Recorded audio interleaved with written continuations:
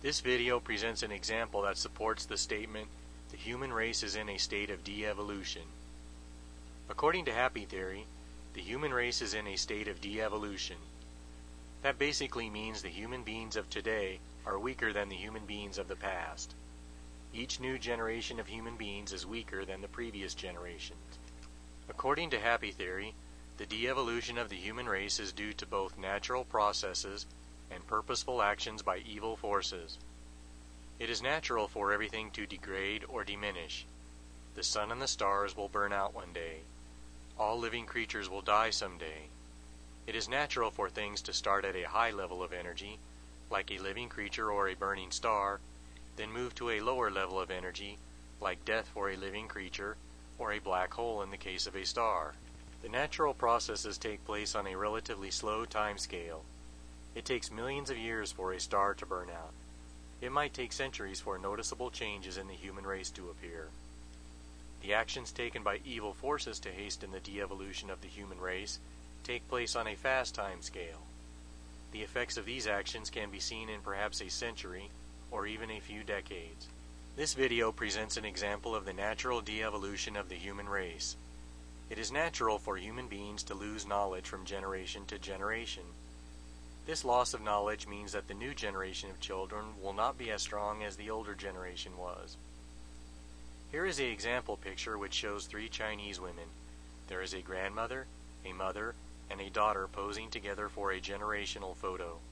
What is the main difference between the three women, other than their age and relationships?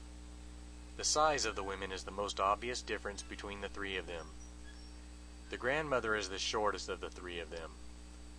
The mother is a little bit taller and a little bit larger than the grandmother.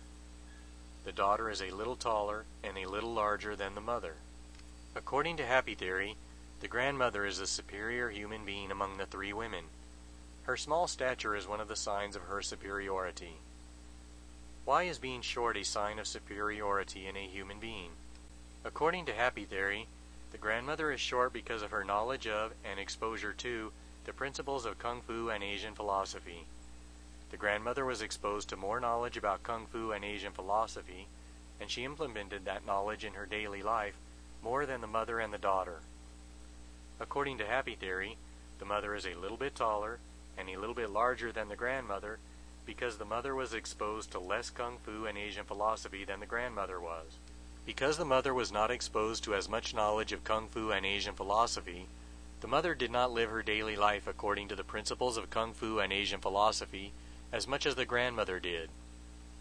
The body of the daughter reveals that she was exposed to the least amount of Kung Fu and Asian philosophy.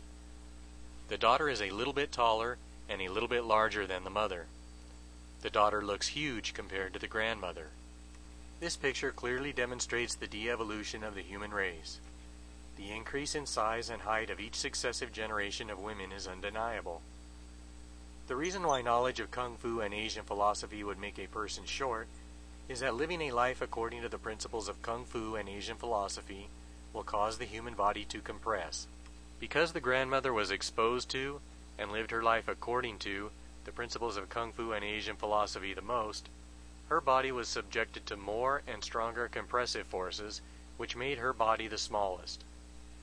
Because the mother and the daughter did not live their lives according to the principles of Kung Fu and Asian philosophy as much as the grandmother did, the bodies of the mother and daughter were not subjected to the same strength and same amount of compressive forces. Because the bodies of the mother and daughter were not subjected to the same strength and amount of compressive forces as the body of the grandmother was, the bodies of the mother and daughter had the opportunity to grow larger.